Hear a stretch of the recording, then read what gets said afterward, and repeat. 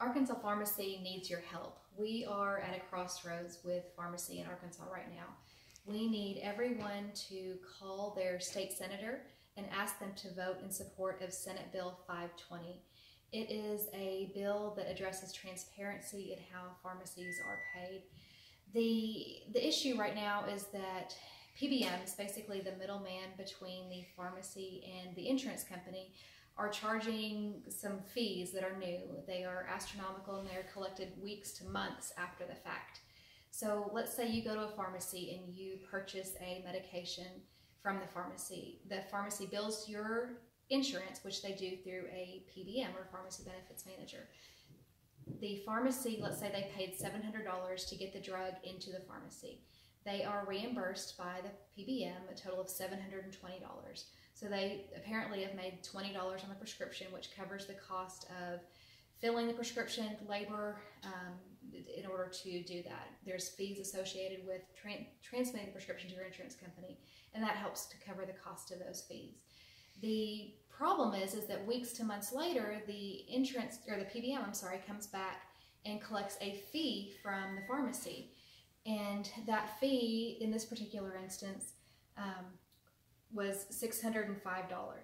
So the total pharmacy was paid was $720. They paid $700 for the drug, and now the PBM, months later, has come back and collected a $605 fee. So the pharmacy has been reimbursed a total of $115 for a medication they paid $700 to get into the store. So that's a loss of $585 on one single prescription. And if you multiply that by the number of prescriptions that a pharmacy does in a day, that figure becomes astronomical very quickly. It can be thousands of dollars a day or hundreds of thousands of dollars, even just over the first couple months of the year. We're 2.5 months into the year and already looking at just astonishing numbers. Pharmacy needs help. Pharmacy needs this bill to provide transparency in how they are paid, and so these fees will not be allowed on a retroactive basis or on a collective basis for over a multitude of claims. Right now what they're doing is charging that fee based on a multitude of claims, but it's pulling back and hurting pharmacies. And it's not just the little pharmacies, it's the big guys too. Any pharmacy that is not owned by a PBM, such as CVS Caremark, is hurting from this. You may have gone into your favorite big box store or chain store and noticed that there are fewer people behind that pharmacy counter than there were 6 months ago.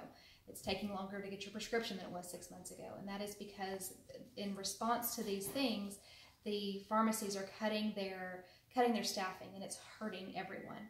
And imagine a rural state like Arkansas, many small cities don't have these chain stores. They are serviced only by independent pharmacies.